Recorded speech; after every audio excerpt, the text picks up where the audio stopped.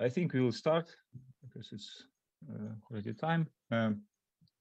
So our next speaker is Vlad Kupriyanov.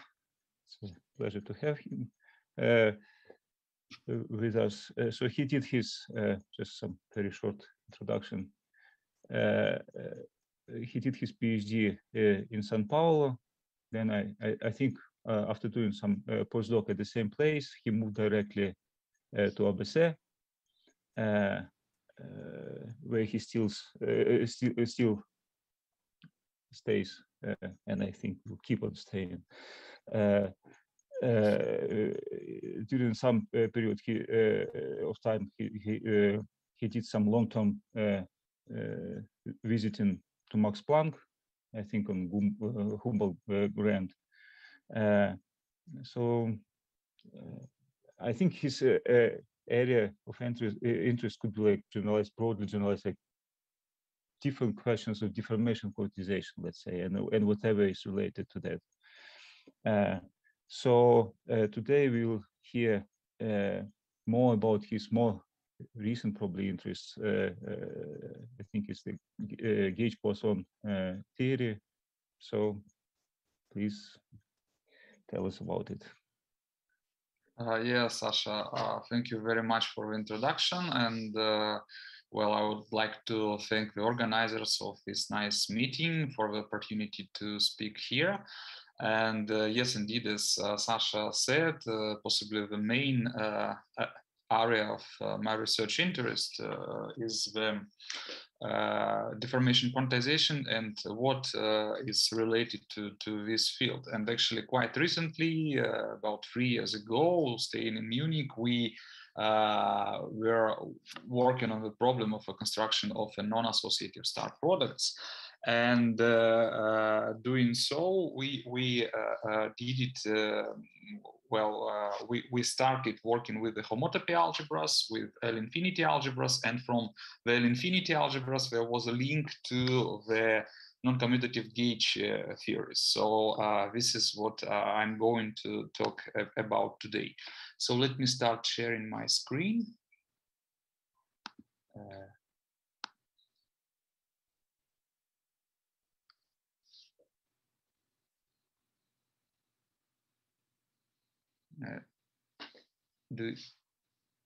I think it is something wrong.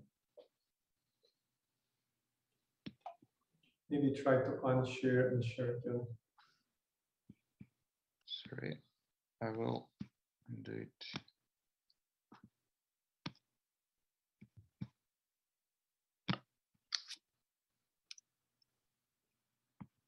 Okay, I will try to do it again.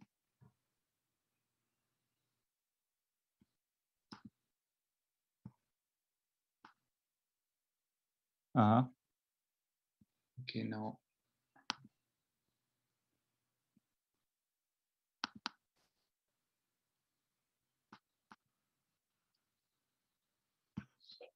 So here is it. Today I will talk about the Poisson gauge theory.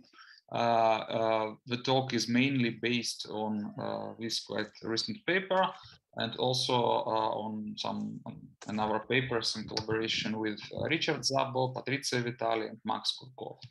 So here is the brief outline of my talk. I will start with the formulation of a problem that is consistent definition of gauge theories on non-commutative spaces. I will start very briefly talking about the gauge theories and non-commutativity and about non-commutative gauge theories. And then I will describe our recent approach to the solution of this problem, which is based on the symplectic geometry, namely on the symplectic embeddings. And I will give all these quite explicit constructions and examples. So let me start talking about the non-commutative, first about the gauge theories. Gauge theories is a fundamental mathematical framework for the definition, for the description of our nature. For example, classical electrodynamics is a gauge theory. And normally we follow the following path to construct the gauge theories. our theory is based, mainly our construction is based on this object, which is called gauge covariant derivative. It is determined here in red, where capital A is a gauge connection, a gauge field. The main property of this object is that it transforms covariantly under the gauge transformations. Since I will need it throughout the talk, let me explain how it works, or let me remind how it works actually. So if we calculate d prime from psi prime, where psi is the matter field, it transforms like here, then we write just this expression here, and here we have the derivative, which should act on the product of two functions. When this derivative acts on the exponential, we will have this term here, and when this derivative acts on the field psi, it will produce this combination here. After that, this term cancel this term, and we finally obtain this transformation law for the covariant derivative. But again, to obtain this, we were using the Leibniz rule, that is the derivative of the product is equal to the derivative of the first one times another plus the first one times the derivative of another, right? And already having in hand the gauge covariant derivative, we may proceed to the definition of all other necessary constructions. For example, the commutator of two covariant derivatives defines the field strength. In this case, since we are talking about the U1 gauge theory, the Maxwell electrodynamics, it will be abelian U1 field strength, which is also gauge covariant. In this case, it is gauge invariant, but for Young mills, the field strength is gauge covariant. The Jacobi identity for the gauge covariant derivatives implies the Bianchi identity for the field strength, which is in fact the second pair of Maxwell equations. And then using the field strength, we may construct the gauge invariant action from which we derive the gauge covariant equations of motion, which are the first pair of Maxwell equations. So this is the standard path. How do we construct the gauge theories? Now about the non-commutativity. Actually, the idea of non-commutativity of space-time is quite old already, let's say. So it appeared in the early days of quantum mechanics. Actually, starting from Bronstein, he was a Soviet physicist. So asking the following question: how precise can be the measurement of a position in space? That is, how small can be the error in this measurement? From the point of view of quantum mechanics, to measure the space with this precision, we need to have a test particle with a wavelength proportional to the error of this measurement. This is from one side. From another side, the Compton wavelength of the particle is inverse proportional to its energy. So increasing the energy of the test particle, we will increase the precision of the measurement of phase space. This is according to the quantum mechanics from one side. From another side, according to general relativity, each mass or energy creates the curvature of space-time. And to each mass, we may calculate mass or energy, we may calculate the corresponding Schwarzschild radius, that is the radius of a corresponding black hole. And again, according to general relativity, we cannot see nothing inside the black hole. And that is why the highest precision of the measurement of space-time cannot exceed the corresponding Schwarzschild radius. And from this, we come to the definition of the Planck scale, that is this scale of energies where the space-time is becoming non-local because of the effects of quantum gravity, right? And then there is a question. So, okay, if the space-time is becoming non-local on very short distances, how can we introduce it in our theory? Okay, again, now according to the quantum mechanics, if two operators do not commute, they cannot be measured simultaneously. So we can just suppose, we can impose it by hand that the operators which correspond to space-time coordinates, they do not commute. And this is the commutation relation for them. Where on the right-hand side, we have theta, which is a field, the non-commutativity parameter, which describes the non-commutativity of space.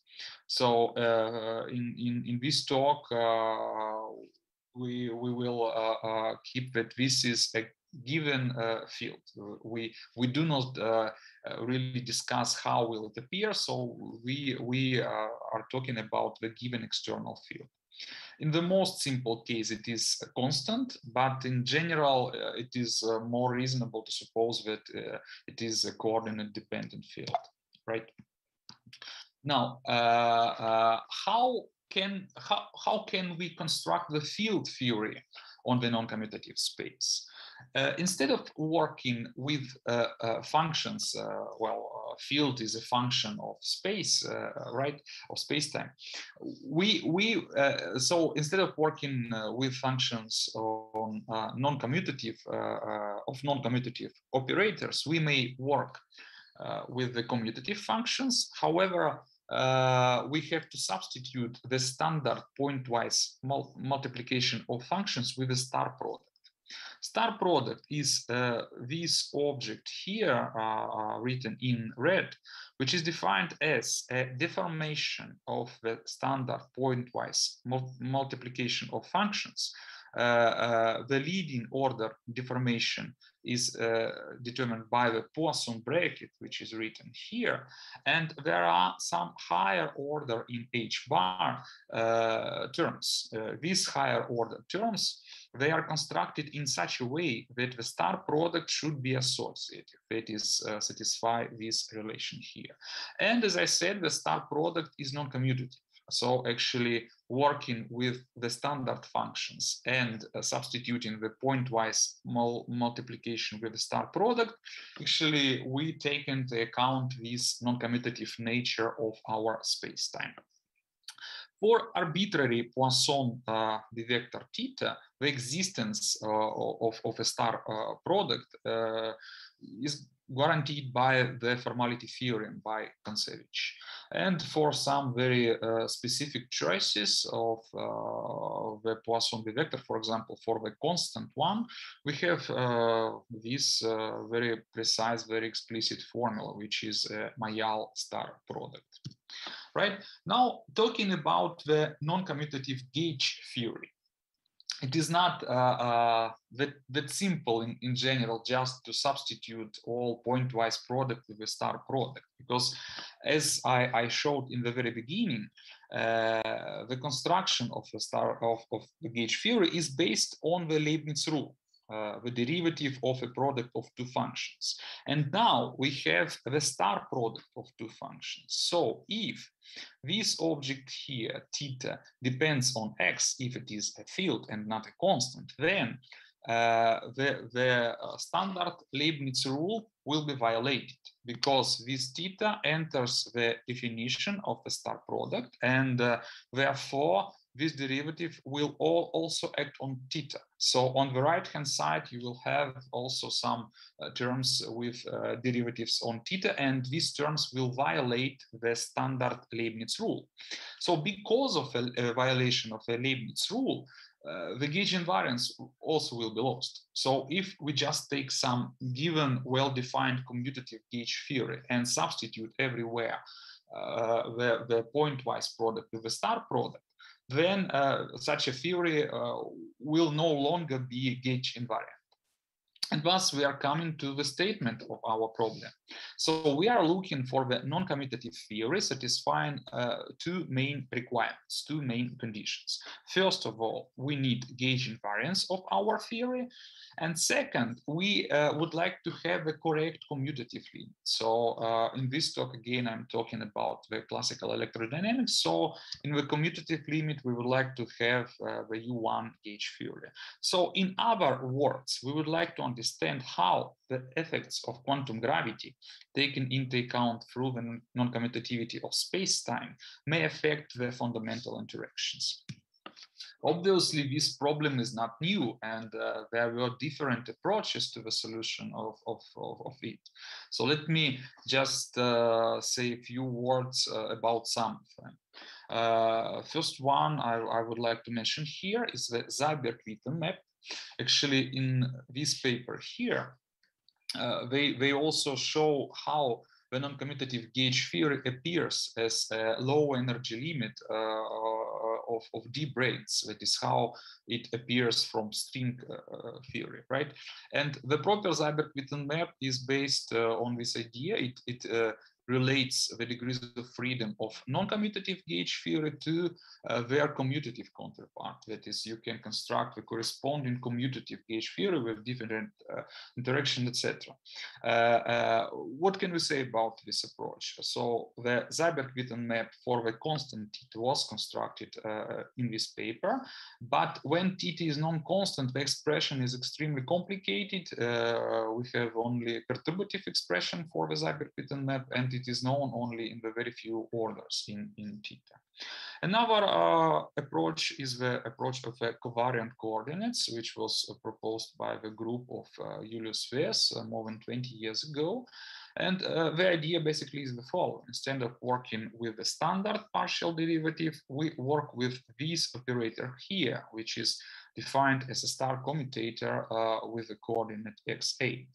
Then you can solve the problem with the violation of Leibniz rule. It just follows from the Jacobi identity for the star commutator. Instead, you have another problem with the commutative limit, because in the commutative limit, star commutator vanishes. So in this case, this operator also vanishes and all dynamics disappears. Another problem here is that this problem approach works with the universal enveloping algebra of gauge fields. So in principle, you have additional degrees of freedom without clear physical meaning. One more approach is a twist approach. For example, in this work by Dima Vassilevich, possibly it was the first time when it appeared. So it was idea to use the Hopf algebras for the consistent non-commutative deformation of gauge algebra. The problem with twist is that twist is a very, let's say, sensitive mathematical tool, and it is known only for very, very few examples of non-commutativity parameters theta. So for given arbitrary theta, possibly a twist does not exist. So in principle, it is better to have something more universal for the construction of gauge theories. And the last approach I would like to mention here is the approach that I have already mentioned in the very beginning. So the approach which is based on the use of homotopy algebras, L-infinity algebra, to provide a consistent non-commutative deformation of gauge theory. Actually, this approach was proposed in this work, our collaboration with the Munich string theory group, where we proposed this approach. And the approach is a really powerful tool for construction of this deformation. However, it is order by order in theta. If we would like to have some explicit expressions in all orders in theta, it is better to find some additional considerations. So here in this talk, I will speak about this additional consideration. Let me start with the definition of the Poisson gauge algebra. The non-commutative U1 gauge transformations, denoted like this, are deformations of the abelian gauge transformations which close this non-commutative gauge algebra. That is, the commutator of two non-commutative gauge transformations is again a gauge transformation which corresponds to the star commutator of two gauge parameters. So here we have this non-commutative nature of our space-time, right? For simplicity in this talk, we are discussing the semi-classical limit. In the semi-classical limit, which is determined like this, the star commutator reproduces the standard Poisson bracket between two functions. So in the semi-classical limit, the full non-commutative gauge algebra transforms into this gauge algebra, which we called Poisson gauge algebra. The commutator of two Poisson gauge transformations is again a gauge transformation which corresponds to the Poisson bracket of two gauge parameters. And also we require the correct commutative limit. So when theta goes to 0, we require that the Poisson gauge transformation should recover the standard abelian U1 gauge transformation. Right now, the question is how to construct such a gauge transformation. So let us start with the most simple situation when theta is constant, when the non-commutativity parameter is constant. So here we may take this, let's say, the most obvious guess for the canonical Poisson gauge transformation, canonical, that is, which corresponds to the constant theta, right? So this is just a partial derivative of f of gauge parameter plus the Poisson bracket of the field with the gauge parameter. And here we can just take and check the closure condition for the gauge algebra, that is the commutator of two such determined gauge transformations. This first line written here. First, we act with the gauge transformation according which corresponds to the parameter g. So we have this expression here in the brackets, and after that we will have to take the second gauge variation, right? In doing so, we have this expression here, and in this expression we do the following.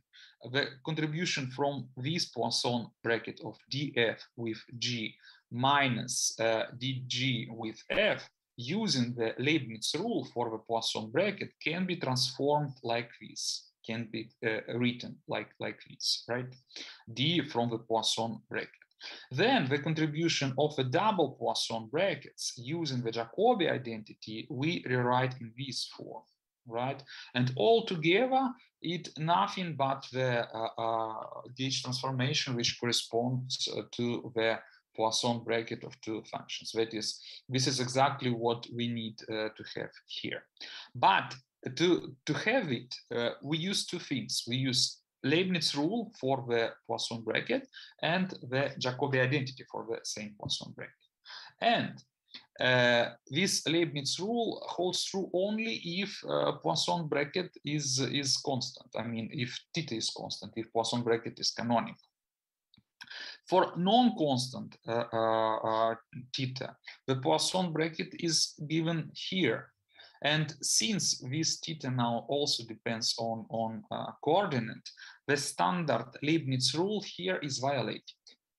So the same expression here will no longer work if theta is non-constant, right? So we will have to introduce in this expression some corrections containing the derivatives of theta in order to compensate this violation of the standard Leibniz rule. And actually, quite recently, we proposed this new approach, which is based on the symplectic embeddings of a Poisson manifold, how to solve this problem with the violation of the Leibniz rule. So what are the symplectic embeddings? Suppose we start with some given Poisson structure. That is, we start with some given set of Poisson brackets, which obviously should satisfy the Jacobi identity written here. And this Jacobi identity implies this relation on the given Poisson B vector. Right.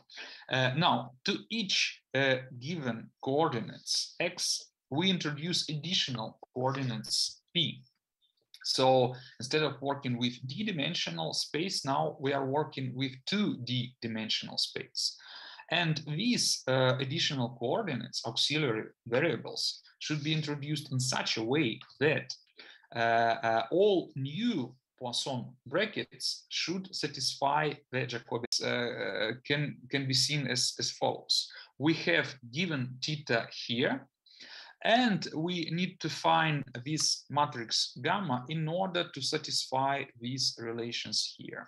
That I need the complete algebra of Poisson brackets. Okay, these relations are equivalent to these partial differential equations equation on the matrix. Right, so the perturbative solution can be written like this here for any theta. The recurrence formula for this solution can be found in my paper 2 years ago in Journal of Physics A.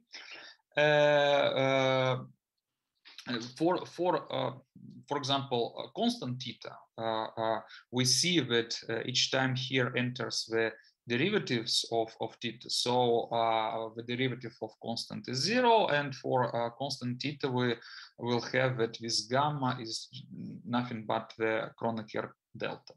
This is it. And also what is important to mention here that the symplectic embedding obviously is not unique. I will discuss it in more details in the end of my talk. Right, so for arbitrary theta, we have the perturbative expression for the symplectic embedding of the Poisson manifold.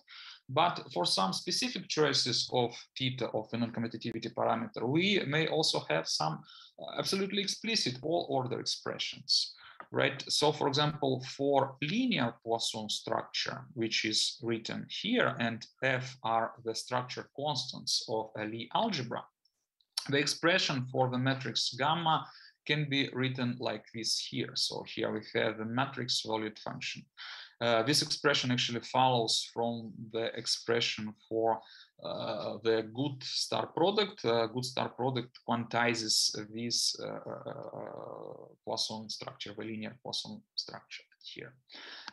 For some more precise choices of these linear structures, we may have more precise answers. For example, if we take the SU2 structure, here is the epsilon Levi-Civita. So this algebra corresponds to the SU2 Lie algebra, right? So for this Poisson structure, we have this expression for the symplectic embedding. For Kappa-Minkowski, the Poisson structure is given here. So we have this expression for the symplectic embedding. But so these two are linear, but we also can consider some non-linear Poisson structures like this one, for example. This Poisson structure is similar to this one, but this one is linear in coordinate X. So for example, these structure constants are growing in the infinity. And here we have this additional factor with the exponential. So it will decrease on the infinity. But even so, we also can have some very precise, very explicit expression for the symplectic embedding of this Poisson structure. So this is what I wanted to tell you about the symplectic embeddings. We have perturbative expression for arbitrary theta, and for some quite a large class of explicit thetas, we have very explicit expressions for the symplectic embeddings. Now, how can it help us with the problem of the violation of the standard Leibniz rule for the partial derivative and a Poisson bracket? Instead of working with the partial derivative, we introduced the twisted derivative. That is, we take function and calculate the Poisson bracket with the auxiliary variable, with the p variable, which is defined like this here. Why do we work with this twisted partial derivative? First, because when theta is constant, then gamma is just a Kronecker delta, and in this case, the twisted derivative is nothing but the standard partial derivative of a function. Second, the fact that we also choose that the Poisson bracket between the auxiliary variables should vanish and the Jacobi identity implied that twisted partial derivatives commute, just like the standard partial derivatives do. Moreover, here we have the Jacobi identity. This is just a Jacobi identity for F, G, and P. And here we can recognize on the left-hand side that we also depends on auxiliary variables. Our original physical variables are the X variables. And now solving one problem, we get another one that this object now depends on auxiliary non-physical variables. And there is a solution to this problem also. We can impose constraints. So actually, it was done in this work in collaboration with Richard Saba. So we have introduced the following expression for the Poisson gauge transformation. It is given here. So we calculate this twisted partial derivative, and then we impose constraint. All these auxiliary variables P should be equal to the gauge field A. And once we doing so, we may really check. It is technical. It is not very difficult to show, but so it can be found in this paper, right? We can show that such a determined gauge transformations, they close the Poisson gauge algebra and have this U1 gauge transformation in the commutative limit when theta goes to 0. So actually this answers the original question. Are there any questions so far? May I ask a question, Vladislav? Yes. Yes, please. So in my understanding, all this deformation, quantization procedure is tentative to construct the classical limit in a precise way. I don't know if you agree with this view, but here you have these auxiliary variables that now you're giving a scheme to how not have that in your model, but it's non-unique, your proposal. Okay. Yes. Okay. Yes. So how it affects physics? That's my answer. My question. Sorry. Thank you very much for your question. Thank you very much. I will discuss it in the end of this talk. Thank you very much. Okay. Thanks. Okay. So here we have the gauge transformations, and now let us turn to the dynamics of the theory. So the covariant derivative, which we will need to construct all other structures like the field strength, etc., etc. Now we introduce the matter field psi here. And since we are working in the semi-classical limit, we define the gauge variation of a matter field like this, just like a Poisson bracket between the matter field and the gauge parameter f. And here there is a check that such a determined gauge transformation of matter field closes the correct algebra, right?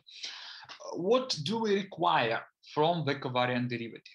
There are two main requirements. First, this object should transform covariantly under the Poisson gauge transformation.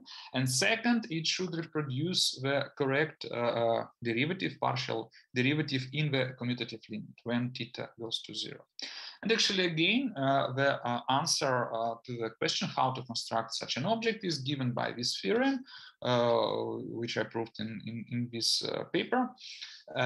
This expression here satisfies the two requirements, that is, this expression transforms covariantly under the Poisson gauge transformation and reproduces the standard partial derivative in the commutative limit if gamma is that matrix gamma which came from the symplectic embeddings, and matrix rho should satisfy this equation here. So once matrix rho satisfy this equation here, such an object can be called as a covariant derivative.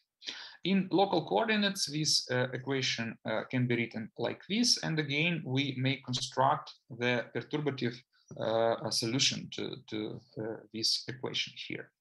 If theta is constant, then this matrix rho is just a Kronecker delta, just like it happened with the matrix gamma now. But again, for some explicit choices of the non-commutativity parameter, we may have some very precise expressions, all order expressions for the matrix rho, which determines, in fact, the gauge covariant derivative. So again, taking the linear Poisson structure here, we obtain this expression I have already showed, the expression for the matrix gamma, written in terms of matrix valued function. But quite recently, in collaboration with my student Olivo Abla and also with Max Kurkov and Patrizia Vitali from Naples, we found this nice expression for the matrix rho. And here actually the expression for the inverse matrix. So here you see that it is quite similar to this expression here, except for this sign here. Here is minus and here is plus. And again, this is the expression not for the matrix rho, but for the inverse matrix, right? And again, here we may write some very explicit expressions for particular choices of the non-commutativity. Again, for this SU2-like structure, which corresponds to the rotational invariant non-commutative space, for the gauge transformation, for the Poisson gauge transformation, we can write this expression here. The matrix gamma I have already showed, so here is the expression for the complete Poisson gauge transformation. And here is the expression for the matrix rho, which enters the definition of the covariant derivative. Here is another explicit example, the Kappa-Minkowski. The commutator relation is determined like this. The Poisson gauge transformation is given here, and the matrix rho is given here, right? Actually, now, already having in hand the gauge covariant derivative, we may proceed to the definition of the Poisson field strength. This is what we really need. So for this we have to construct the commutator relation for the gauge covariant derivatives, and it was done in my paper, and we arrived to this expression for the Poisson field strength. Again, gamma, matrix gamma came from symplectic embeddings of the Poisson structure, and the matrix rho came from the definition of the gauge covariant derivative. For this object here, what we can check is that it transforms covariantly under the Poisson gauge transformations, and it reproduces exactly the U1 field strength when theta goes to 0. In addition, we have the Bianchi identity for the Poisson field strength. It also comes from the Jacobi identity for the gauge covariant derivative. So we have this expression here. Okay, now having in hand gauge covariant objects, we may construct the gauge invariant action principle, right? So having this gauge covariant field strength, we may construct the Lagrangian in the very standard way, just as square of f. Right? And such a determined Lagrangian also will transform covariantly under the Poisson gauge transformation, that is in this form as a Poisson bracket with f.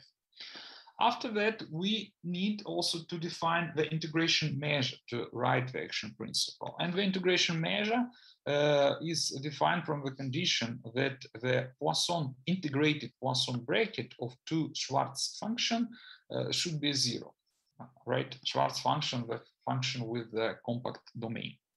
So actually, it requires this equation on measure mu. And for example, for the SU2 structure, this measure is just constant. That is just a standard measure.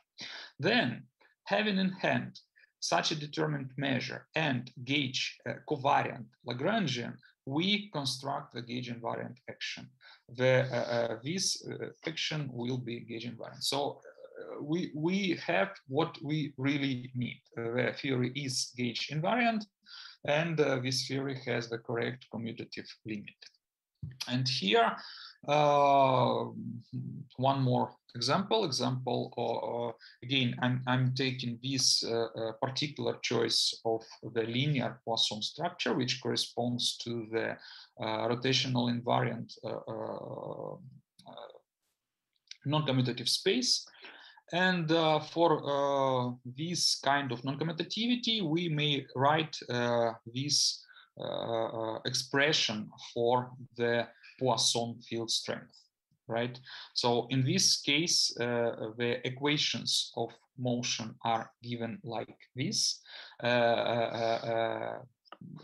The equations which were derived from the action principle.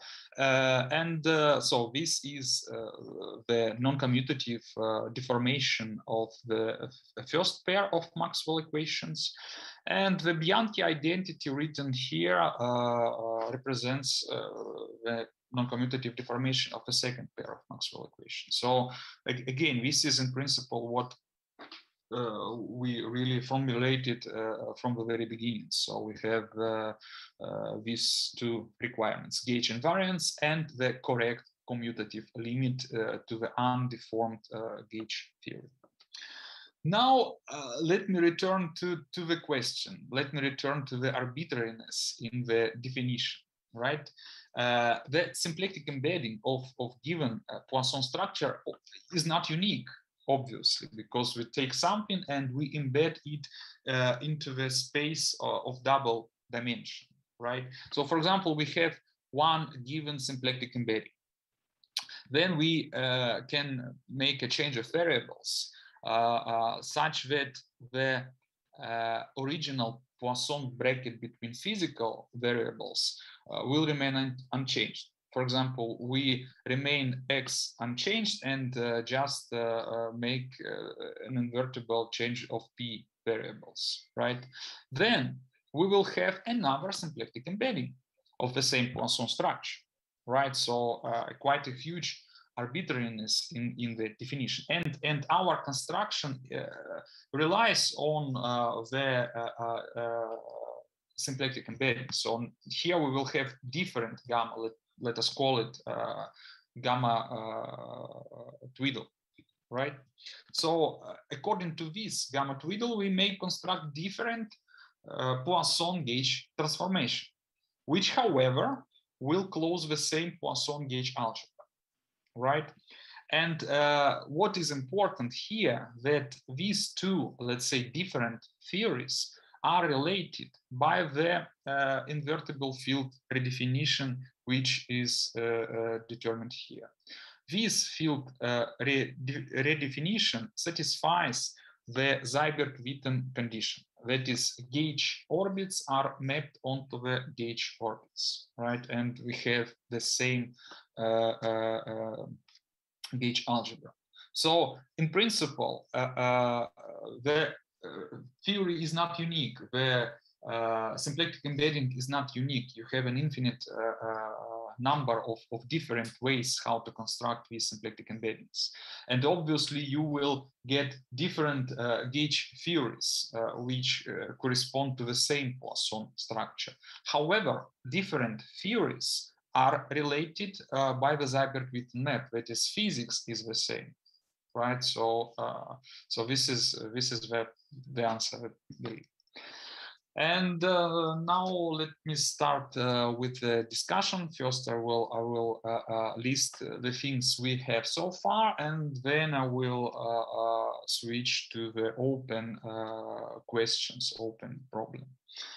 First, Poisson gauge theory is a self-consistent approximation of the full non-commutative gauge theory. That is, we have first order in H bar approximation. However, to have explicit constructions, we need all orders in the non-commutativity parameter theta, right? The symplectic embeddings of Poisson manifold define the Poisson gauge transformations which close the Poisson gauge algebra, this algebra written here in red.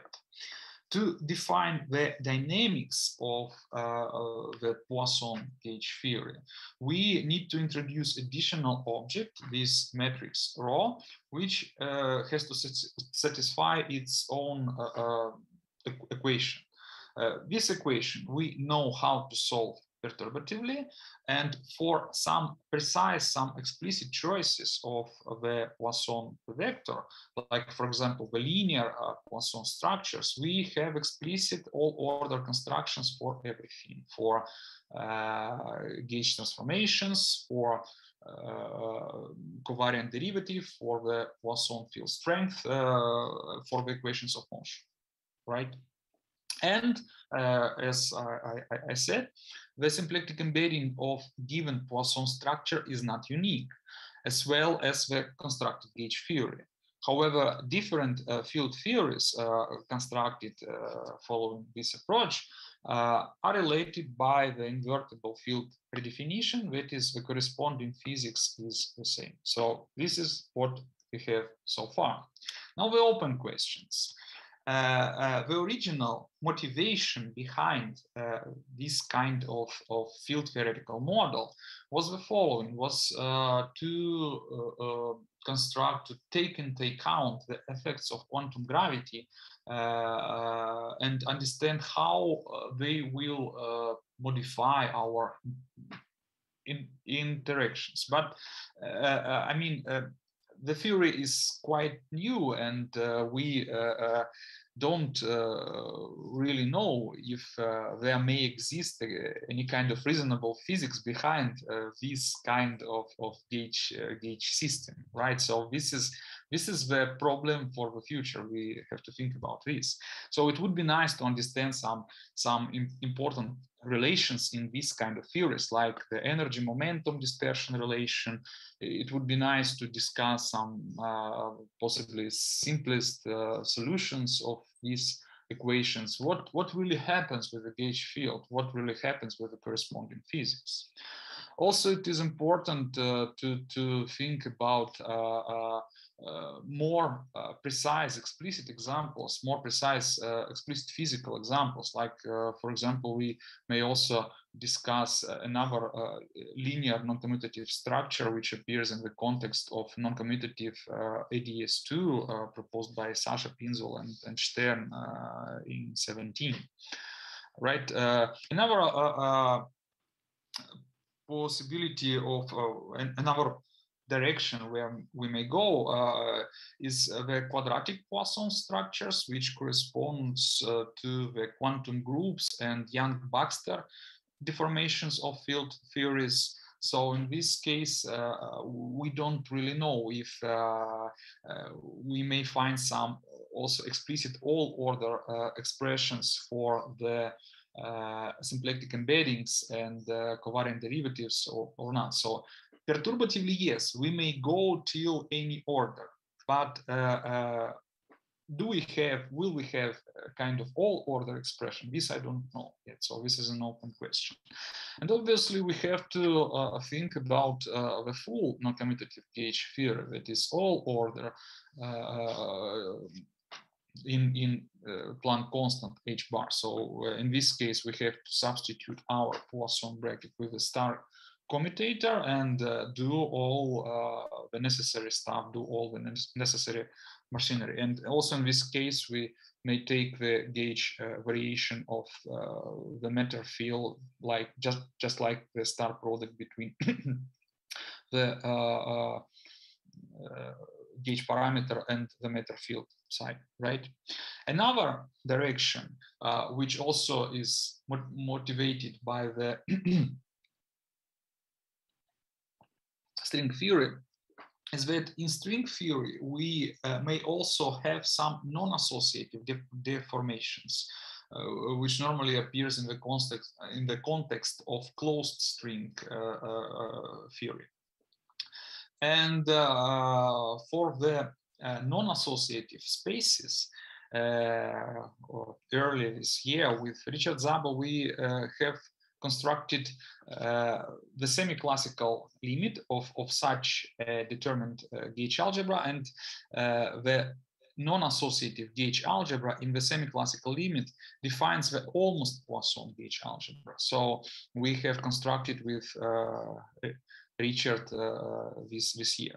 And the open problem, the open question here is how to construct the corresponding dynamics. So we have almost Poisson gauge transformations, which are the semi-classical limit of non-associative gauge transformations. The problem is how to define the gauge covariant derivative, the field, the non-associative field strength, etc., etc. So these all are the open questions. And again, since I'm talking on the school and there are a lot of students attending this school, possibly you may have some interest to this subject, to think about these open questions, open problems, and if you wish, you may write me an email or we may discuss. So this is it. I think I'm done a bit earlier, but that's it. Oh, thanks. So we'll have more time for questions. I mean, so yeah, before you write an email to Vlad, you can ask directly him right now. I mean, so yeah, this is better actually. So okay, Alison